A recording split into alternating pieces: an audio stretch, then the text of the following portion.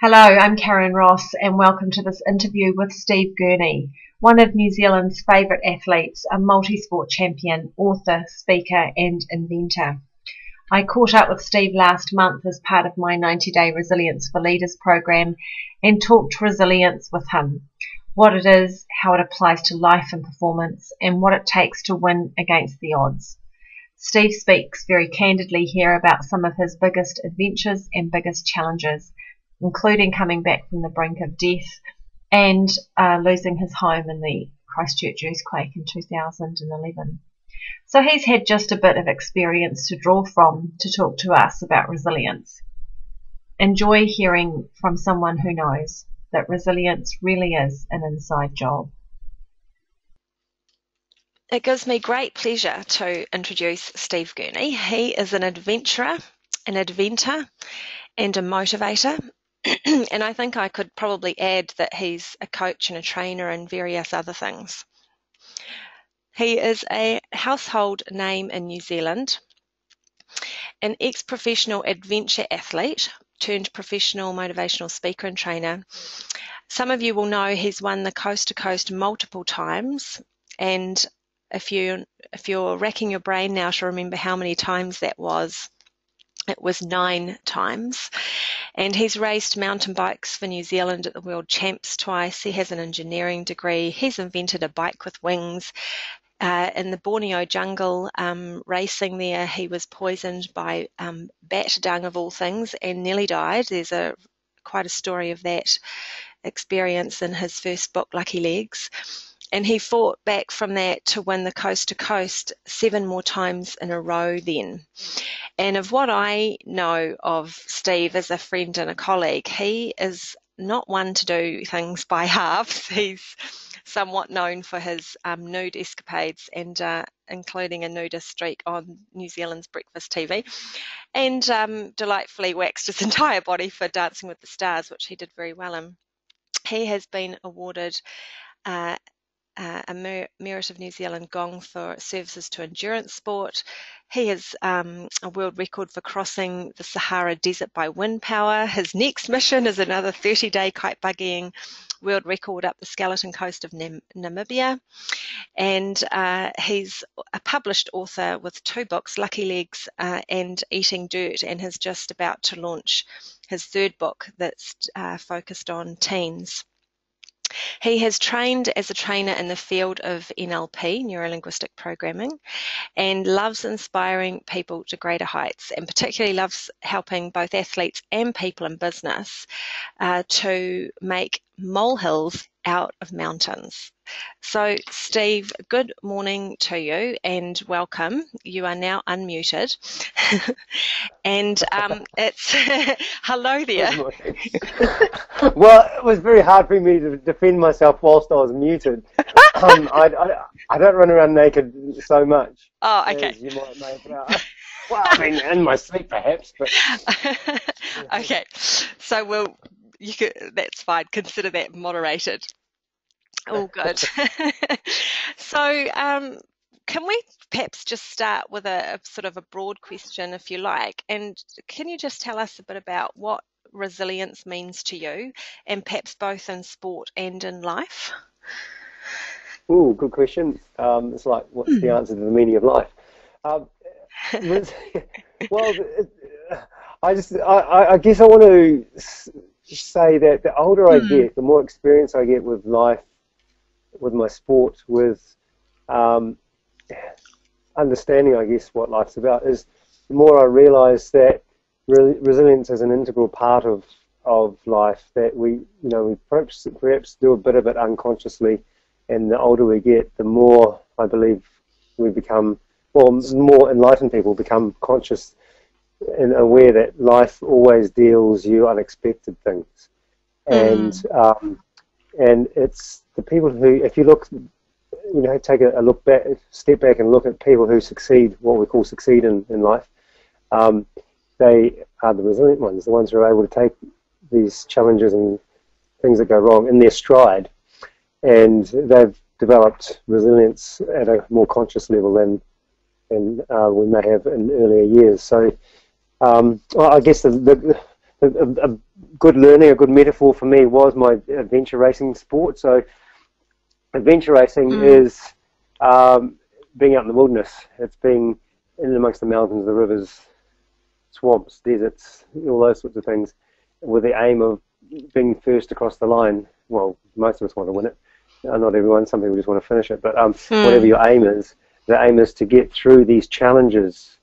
And that racing has taught me resilience, to get through those challenges that the weather throws at you, or getting injured, or having a bike break, or a river flooding, you can't get across it, and unexpected things. You learn this attitude, and the attitude is one of being able to adapt and to be able to bounce back from things that go wrong. And it's been a great metaphor for other areas of my life, is to understand, well, you just have to go in with an open mind. You can have your overarching goal, but then you need to develop not just the attitude, but also some skills to be able to consciously bounce back and get back on some sort of direction again towards the finish line, whatever that might be. And so that's why I think your course you're doing today is superb. It's teaching your students some skills they can take away to better get enjoyment out of life, to enjoy life even more than they are already. And so it sounds like one of the things you're saying is when you're going into anything, and particularly for you in your sport, that you go in with an intention, you know what you want to have happen, and you plan for that, but you're almost on some level ready for anything. Would you say? Yes, I know, and that's right. So and it was that's a good point, because that's one of the learnings I've written about in my Lucky Legs book is, as a young kid, I was read fairy tales and those sorts of things about, prince meets princess and lives happily ever after, where life is supposed to go exactly as you want it.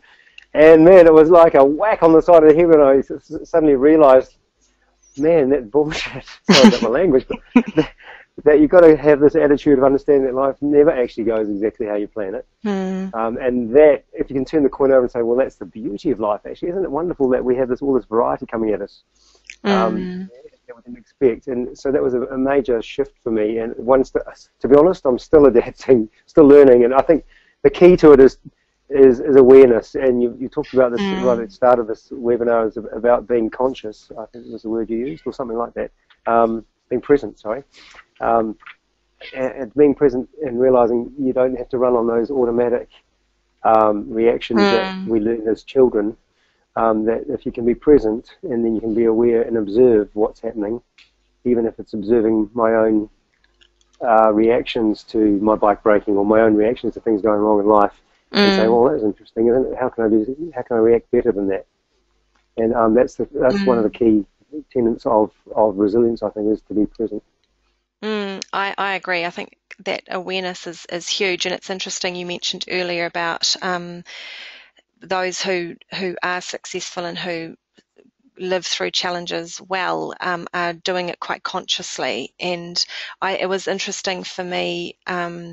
I spent quite a bit of time in Christchurch after the earthquake, supporting a business down there, and the leader of that business, who's someone I've actually interviewed before, Warren Johnstone, is what I would call an extremely resilient leader, and he, to the point that it's almost unconscious for him. He has, but there's also this element where he's being very intentional about coping with what's happening, and it was very marked when I looked at the people in the business who weren't coping very well.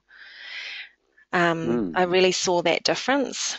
And so I wasn't really intending to dive into the Christchurch story so quickly, but perhaps now I will gently segue there, because until a few years ago you lived in Christchurch. Were you born and bred there? No, I was born in the Waikato, actually. Oh, okay. Did all of my schooling in Auckland, and then moved to Christchurch. My second year of my degree, I matriculated down there when I heard about this coast to coast race, which sounded, and it is fantastic. Yeah.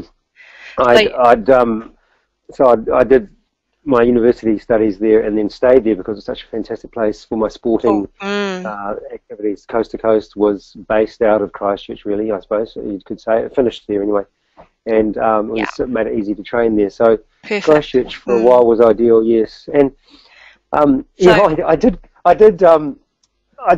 did cross my mind in the subsequent years when I bought a house there. The house was up on a cliff on a solid piece of rock, and I thought, wow, as the biblical saying says, the wise man built his house upon the rock and the foolish man on the sand. So I thought, I'll be safe up if there ever was an earthquake, and Christchurch won't get an earthquake because Wellington will, So I was quite shocked, and it did shake my very beliefs. It was a huge awakening to realise, hey, how much of our programming, how much of our life is based on beliefs that actually don't hold true. They may have held true once upon a time, but because technology's changed or climate's changed or the economy's changed or we've grown up, those beliefs don't hold true anymore. Like my mum said to me once when I was at school and I'd come home last from the school sports days, this is primary school, she said to me, Steve, you're never going to be an athlete. Don't worry, it's all right. Just study hard and make sure you get good results and go to university because that's where you'll make your money. You won't be an athlete for a living. So, that's a belief that was obviously exactly wrong. She loved me. She was trying to be loving, but lucky I didn't accept that belief as the truth. And it's a huge awakening me from the earthquake. It's awoken me to realize that you have to periodically examine beliefs that for things that may be holding you back, things that may be limiting your progress and your potential, because things may have moved on since then and those beliefs may not be true. For example, technology is a classic example. Things we couldn't do 10 years ago, we do every day now, with technology. Absolutely. Who would have thought, look at the role the computer plays and what we're capable of with it. And so that's... Sure. Yeah, that's learning from Christchurch. Yes, one of my... And in the earthquakes, I found myself in the neighbour's yard, in the neighbour's garden, with naked in the earthquakes. Here comes this nakedness again, damn it. I did it myself, didn't I? Well, it was 4:40 in the morning, and how many people must have found themselves in the street naked after the earthquake? In fact, Farmers, which is a department store in Christchurch, a big department store, had record sales of pajamas the week following the earthquake. So there you go. It's not just you. So there you are. There's the intro to Christchurch. There you go. So I did lose my house. Yeah. The second earthquake, survived the first one, but the cliff collapsed. The house started tilting off the edge of the cliff, and so I've moved out of Christchurch, which is part of the story we'll cover later if needs be. And I've bought a house in Queenstown now, but I had 3 years in Christchurch living in a caravan, waiting to sort out all the insurance stuff around the house. And at first I watched in amazement at the has Christchurch recovered or rebuilt or bounced back or not. And I learned an awful lot about resilience by living in the community of Christchurch and noticing how different people responded. And I have a neighbour on each side, each responded differently. One went into PTSD and stayed there, and others bounced back and found the earthquake an enlightening experience. And we had everyone in our street had to use the portaloos which have been put in the industry because every electricity, all the services have been smashed, and it was every morning standing in the queue for the loo. It was fantastic talking to people and seeing their different responses and their growth or not from the earthquake. And so I ended up writing a few chapters in my second book, Eating Dirt, about resilience. And that's subsequent to doing a whole lot of research into it with people like Martin Seligman and Viktor Frankl and those sorts of guys. What can we learn from those people who've those experts, I suppose, and how can we apply that to resilience in our lives? So the earthquake was a fantastic teaching ground for me. Absolutely. So how did the tool, I was kind of curious about how your tools and mental strategies that you'd been using in your sporting life helped you in that situation. Yeah, so it's a good question. So it's a big answer, which I'll just summarise briefly, and you can go into whatever bits you like. So first of all, it's that attitude I opened my conversation with before. It's about an understanding that, first of all, understanding life does present you challenges, and if you can, in the history and study I've done, from my sport too. Let me start again. From my sport, I learned that the people who win these adventure races I'm talking about, and these adventure races I'm talking about are not the coast-to-coast type ones necessarily, but more referring to the adventure races that are a week long. So we're out there for usually 7 to 10 days as a bunch of 4 people side by side. Very little sleep. We get about an hour's sleep a day on average, and we're battling to win. And I choose that word battling carefully. It's actually it's the attitude you take. Is it a battle? Is it a challenge? Is it a problem, or is it a hurdle? And you see the difference in this is what NLP is largely about. Is linguistics, is understanding our word choices have different meanings or different feelings attached to them. And so this is the attitude. The first step to resilience, I believe, is seeing it as an opportunity or as an obstacle. And then from there you have a totally different set of resources available mentally, and it totally affects your state of mind, which determines the results you get. So I think that sort of summarises in a nutshell. That's one of the things I learned. When it comes to crises, rather than just your mountain bike getting a puncture or something, when it comes to a crisis like the earthquake, I found it was necessary to remove myself from the zone, if you like, that's causing the damage. Like in an earthquake, very immediately, there's a possibility of aftershocks and the building collapsing. So removing yourself from the danger zone is getting out of the building into a safe space. But then later on, months and years later, I found I needed to remove myself from the city sometimes just to get out of the brokenness. The streets are still broken. The services are still broken. My house wasn't repaired, and it was just getting too much. Everywhere I looked, there was brokenness, and it was important to recharge, to get into a resourceful state. I needed to remove myself from that and go somewhere beautiful like nature, go up to Arthur's Pass, or go and visit friends out of town, or go on a holiday overseas or something for a week, just to get yourself back into a better resourceful state to be able to cope with the challenges again. And then there's a whole lot of habits, I learned from the earthquake, which things like getting enough sleep and good nutrition and exercise, stuff like that. On a racing level, that could be equivalent to managing your resources, like getting sleep enough to be able to finish the race, and to be able to manage your food intake and checking your gears in good condition, that sort of stuff.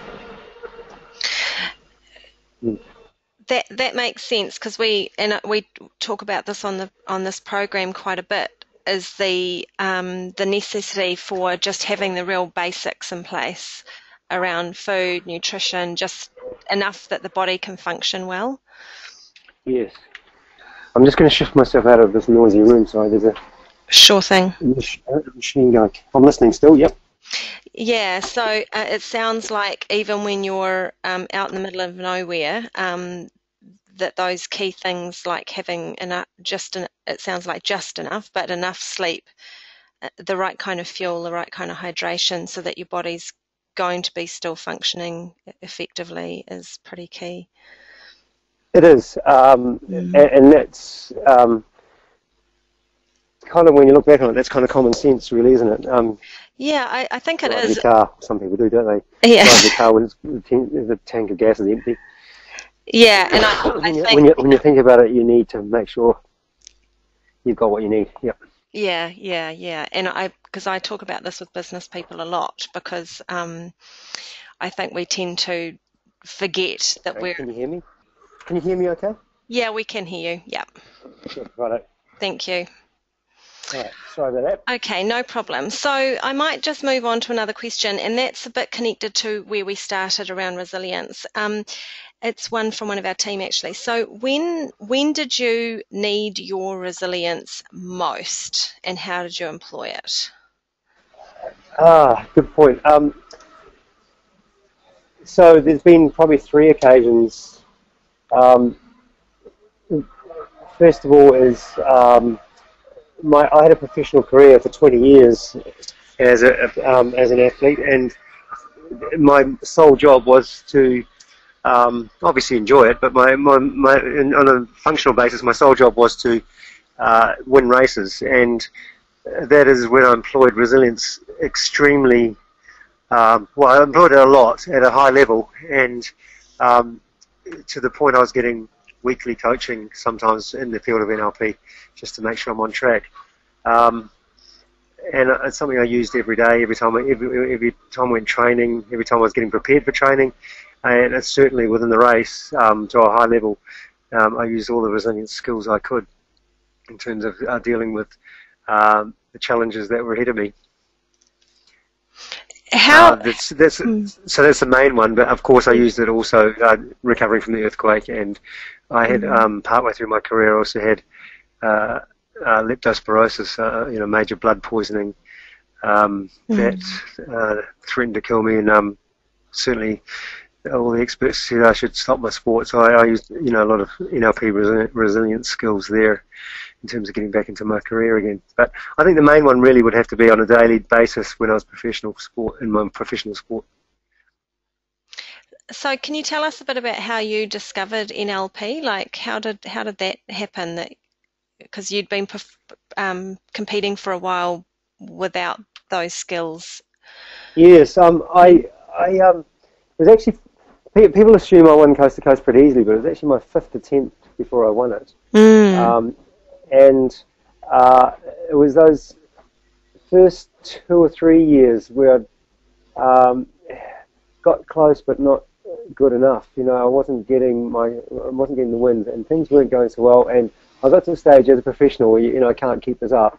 Either I have to give up my professional career and try, find something else, or make some major changes that enable me to win. And so that's when someone suggested I go and see Brian Lloyd's, an NLP consultant in Christchurch at the time, and I never looked back. It was fantastic. NLP was so useful in my career that I promised I'd learn to do more training once I've finished my sport. So that's what I've done. Great, and you talk about it in Lucky Legs, and some of the strategies, and some of those strategies are the ones that we utilise in this program. And I'm kind of curious about your take on our internal state. I know John Overdurf, who's a very renowned international NLP trainer, is a big advocate of how pivotal a resourceful state is for performance and personal effectiveness, and I think it's huge. That's been my experience personally and with a lot of clients. What role do you think our internal state plays in performance, whether it's in sport or at work or wherever? Yeah, it's funny. As a young, I was almost an arrogant upstart. I probably was arrogant actually. When I was a young professional, Some people say there's a fine line between being driven and goal-oriented and being interpreted as arrogant, but I think I probably did step over the line. The older I get, the more I realise, as this young buck, you just go and bull at a china shop, willing to just win, and you throw your full energy at it. But the older you get, the more I realise it's about state of mind. It's about you've heard quality versus quantity. I had quantity in those days, just training like crazy, overtraining in fact, to the point where I was stale, mentally stale. It's called overtraining or burnout. But nowadays, I'm a sprightly 52, and I can still beat a lot of young bucks just by being cunning and clever. And part of the being cunning and clever is choosing or purposefully creating your state of mind to be in a resourceful state where you're releasing the right chemicals, the right biochemicals to be able to perform fantastically. And it's about knowing, that state of mind is about having the presence and the calmness to know when you can push the accelerator to the floor and when you need to hold back a bit because your body's not quite ready for it or whatever. And thereby win the race by being clever. And that's all about state. It's all about being in the right state of mind. And so, I might have gone from, as a youth, young fellow, thinking racing was sort of 90% physical and 10% mental. Now I've actually reversed that. I'd say it's more like, I'd say it's pretty accurately a 90% mental, state of mind and 10% physical. Obviously you have to have a base fitness to be able to win races, but that top level stuff is all about state of mind. And you see it time and time again in sport. For example, rugby, someone who's going to convert a penalty. And you see those goal kickers, they carefully line the ball up and then they do their little mantra. They go through their little routine. You know, they step up beside it and they take 1 step sideways and 3.5 backwards, and then they hold their little talisman around their neck and they bend their arms, and then they stand 3 times on the left foot and 5 times on the right. They're getting themselves in the right state of mind, and they kick the ball over the goalpost, you know. And you see it, you don't see it, and it's not just rugby. You look in most sports, you'll see, you know, track and field athletes doing it the same, you know. The way that the sprinters set up in their steps and all those things. It's just all about state. So important. I think that's a great example too, because what's so interesting when you see someone, see a rugby player converting that try, is there's often quite an effortlessness to the kick. You know, they'll do their run up, they'll swing their legs through, but it doesn't look effortful to me often. And I think, yes, yeah, exactly. The same with the high jump. You know, that's a classic one to me. You know, you guys are jumping such an amazing height, and it does look like they're just flying. It's awesome. I think, in fact, I was just writing about this last week, that I think many of us are addicted to hard. That we think we have to, what I call slog your guts out to make things happen. And what I'm hearing from you is there's a lot of wisdom in making state the most important thing, and being wise about what effort you do expend, and that it's in all the right places at all the right times. Yes. Well, here's another. It answers your question about how to discover NLP. Well, here's another story which kind of illustrates it, how I discovered by accident. Or it was more that I was an arrogant young fella. As I said, in those days, I wasn't really open to other possibilities. And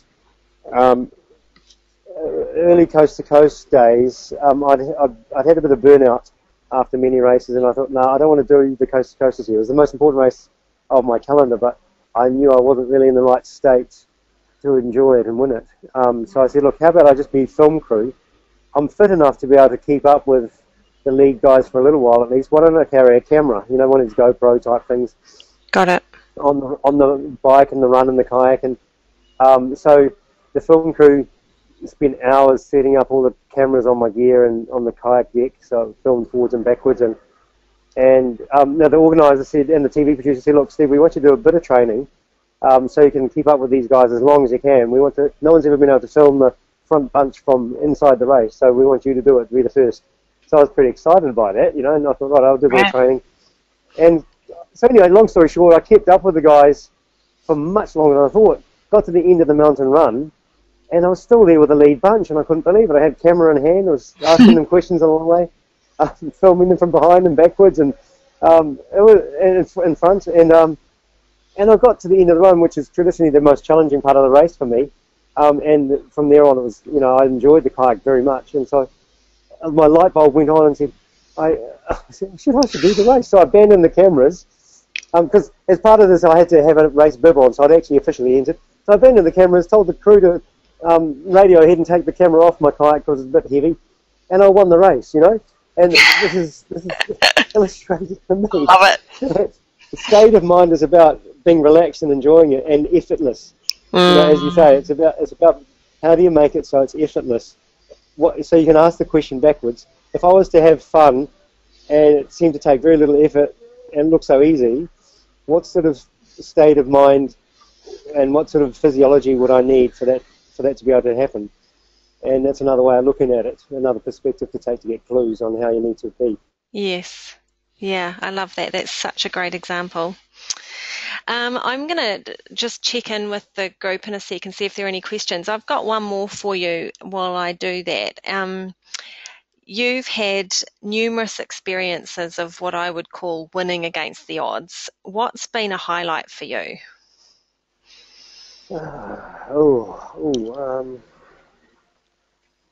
Good question. I've got a good one. After it was 10 years into my 20-year career, I got that leptospirosis I mentioned. I caught it as a disease. It's a blood poisoning virus type thing that I caught in the caves of the Mulu caves in Borneo. So we've been doing one of the adventure races. The last day, the 7th day, we'd racing through the caves, the Moona Caves, and unbeknownst to us, I was kind of naive. Didn't realise you catch a disease from all the bats in there. A disease called leptospirosis. I had a cut on my leg, and it seems like that's likely where it got in. We won the race, I need to point out, so our team won. It was a few days later, before I managed to get back to New Zealand. I came down sick over there and ended up in a hospital in Malaysia, then in Singapore, on life support machines, kidney failure, lung failure, unconscious, in a coma. And, they said I was going to die. I called my dad, he came over and said goodbye to me, and it takes more than that to kill a gurney. So I didn't die, but what doctors and nephrologists had told me, they said, look, Steve, you've had kidney failure. It's pretty hard for your kidneys now, and or the racing you do with dehydration. Your kidneys may struggle. But we advise you give up your sport, give up your racing, and be normal. So that was like a red rag at a bull. And I said, I was very upset about that, and that winning against those odds, to come back into my sport against those odds was probably my biggest challenge. I really had to examine things. I had to go back to basics and ask, what is important in life. And it's a bit like the bucket list movie, if you've ever seen that. It's about thinking, what would I regret if I didn't do it? What sort of things would there be? And getting back and giving my sport another nudge was right for me. My state of mind at that time of life was very important to me. So up until then, I'd had 10 attempts at coast to coast and only won 2. And then I decided to go back to sport, and the doctor said, look, if you really must, then let's give it 2 years of looking after yourself before you go back to competing. And then if you still must, then you can go back. And so after 2 years, I went back and I won 7 in a row. So I was far more purposeful and passionate than beforehand. And so I often have to ask myself, what was it that I did in my head? What sort of things did I do that enabled me to be more successful than before? And that's the highlight, I guess, is I had really had to line my ducks up in a row totally and get everything right for me to make a comeback to sport again like that against the odds. And a large part of that was being in the right state. The right state is in a meta sense there, or overview sense, is that I had to balance that anxiety and drivenness and purposefulness I had about wanting to get back to my sport. I had to balance that with also not overdoing it, being in the right relaxed state of mind and making it easy. And I guess another way of saying that might be useful here for your students is that if you want to categorize, you could have 2 descriptions of motivation. One is away from motivation, which is an example of that. I didn't want to finish my sporting career with any regrets. And away from motivation, other examples are, you're not allowed out to play until you've tidied your room. Pay your taxes on time or you pay penalties. So it's motivating you away from bad consequences. But also, I also had to mix that toward motivation, which was setting, a BHAG, a big, hairy, audacious goals like winning more coast to coast. So mix toward and away from motivation together, and that was, I guess, another way of putting about my state of mind after that leptospirosis. Awesome. It also sounds like you had a renewed, like a really powerful, strong purpose around doing that. And I just wonder how much you think that, because I think our why is massive in terms of motivating us and helping us, achieve and live a full life. And I wonder how different that might have been for you than a lot of the other competitors, and whether you think that kind of passion and purpose may have given you quite a competitive advantage in the end. I think it's a very good point you make, Karen. Yeah, I agree. The why in life, it seems to me, from my perspective, it seems for humans, we need to have a why. We need to, you look through the history of humankind, no matter what, whether it's Mother Teresa or whether it's a billionaire, that we all have a goal of improving our lives, making our lives better than they were yesterday or last week or the year before, whether it be improving our, whether it's to do with values or whether it's to do with money or whether it's to do with purpose, or achieving things, ticking things off. And I think that the stronger you can connect with your why, your values, then the more successful you tend to be. And I think it definitely was a key there. And it's interesting now that I've got to the stage of finishing my sport. I no longer compete at a professional level. I have to reevaluate what is my why in life, and sometimes it's not easy. I find it quite challenging even now. But fortunately, I've got this example of a phase of my life where I did have a very clear why. I wanted to be New Zealand's best at adventure sport, and that was very, very easy for me to line things up and make decisions on things, whether it's helping me in the direction of my why or not. And so now I have to go through that again with a different phase of my life. Is what is my why, and how can I get there more easily and have more fun doing so. Great. Yes, and I think it's a really good point that sometimes that does need refocusing. Our values change, our purpose molds and evolves as we evolve. So and circumstances change, life changes around you as well. Yes, true. Like I've got to the end of that phase, so my why and things do change because I'm no longer capable of winning those races anymore. I have to think of something else to do, or find or identify something else that's important for me to do. Yeah. Great. So, Steve, do you mind if I take a minute to see what questions we might have from the group? Thank you. So I'm just going to see.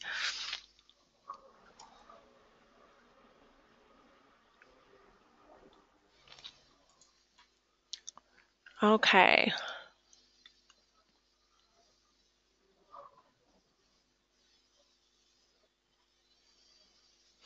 Okay, so we've got an interesting question here from Richard. So he's asking, you've competed against a lot of possibly more naturally gifted athletes or fitter or whatever. Whom of those could have won more, would you say? And I don't know that you want to name names, but what have you noticed about who could have won more if they had studied resilience and mindset as part of their strategy? Good question. Because I think when you know what you know, especially from NLP, you can often see from the outside what's, possibly. Yes, good question. I often breathe a sigh of relief and think, phew, lucky NLP is a small field that no one's discovered much yet. You've got the competitive advantage. Because I have the advantage. But on the other hand, the more I live with NLP and find life is so much more rewarding and satisfying, the more you want to spread the message with the world anyway. So what a wonderful place it would be if everyone knew about how to use our minds on purpose. Through NLP. So there are lots and lots of people who could have beaten me, yes. There's probably 3 or 4 athletes I can name off the top of my head that are absolutely, definitely more physically skilled than me. I mean, I'm not a naturally talented athlete. I have lots of endurance and lots of determination and purpose, as you figured out. That's probably what gets me my wins rather than physical prowess.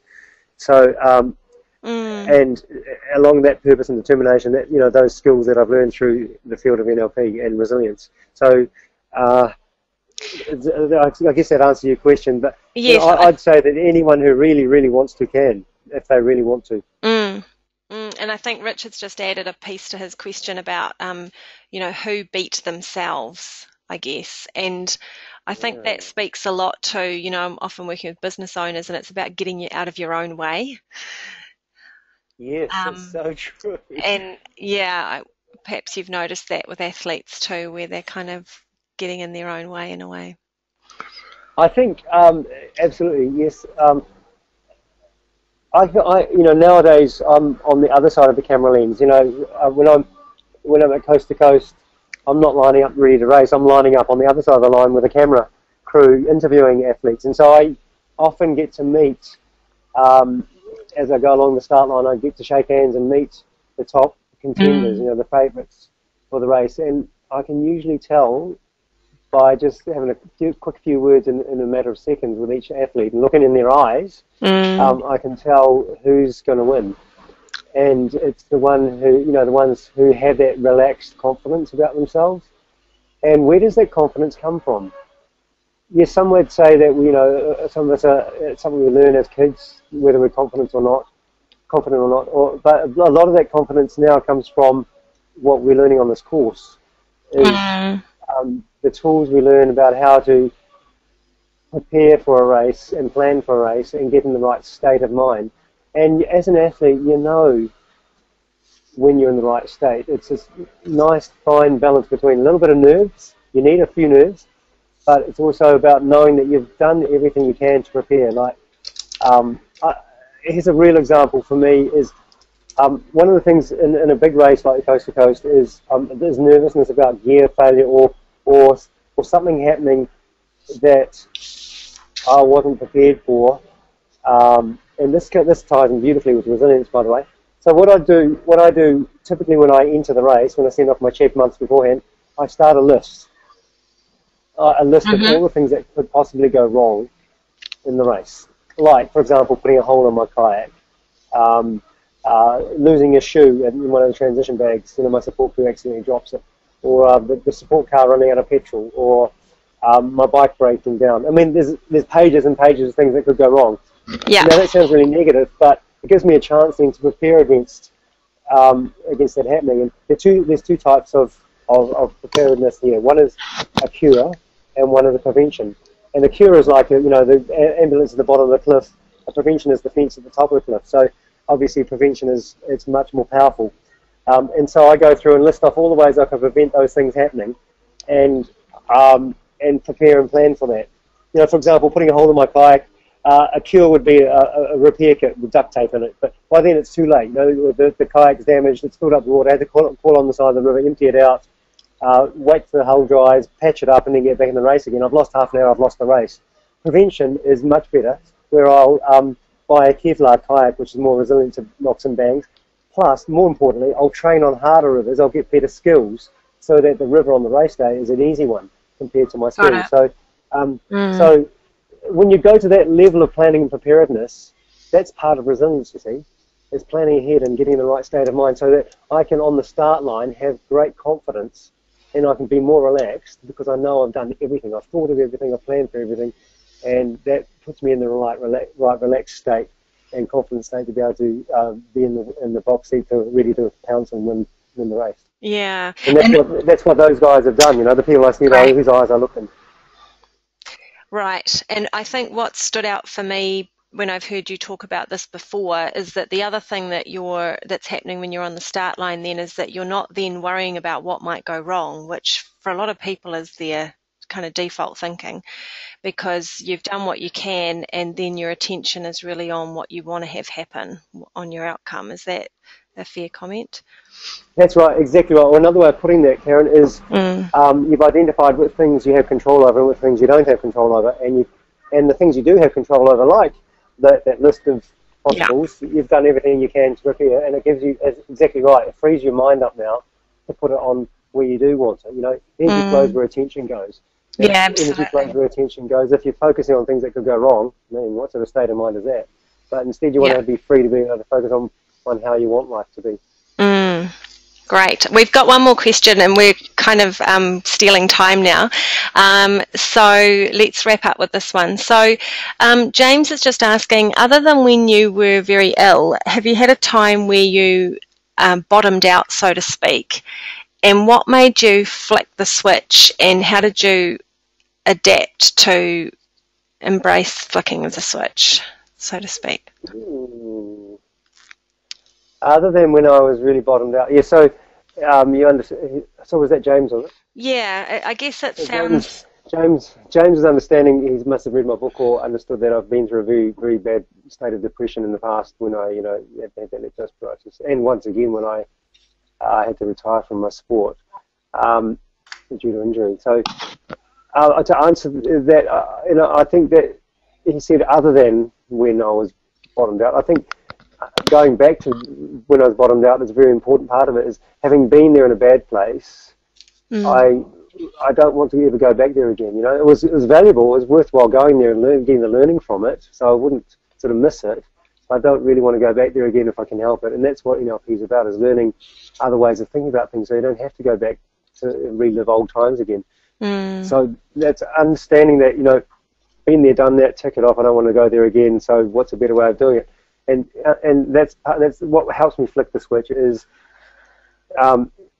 just a knowledge. It's not reliving it, it's a knowledge that was a really dumb place to be. Oh, not dumb, it was a unfun. It was an unfun place to be. That's right, exactly. It wasn't. Yeah. I know there's better things to spend my valuable moments of my life doing and having more fun. And so that makes me flick the switch. It's an away from motivation. I don't want to go there again. So instead focus on the toward motivation. What do I want? And that flicks the switch and say, right, do all those things you've learned about, Steve. Get outside in the sun, take a break and have some healthy food and change your state of mind by taking on physiology of how would a happy person, how would your role model stand and act and behave and talk, and what sort of language makes you get in a better state of mind. So go and do those things that you know work. Great.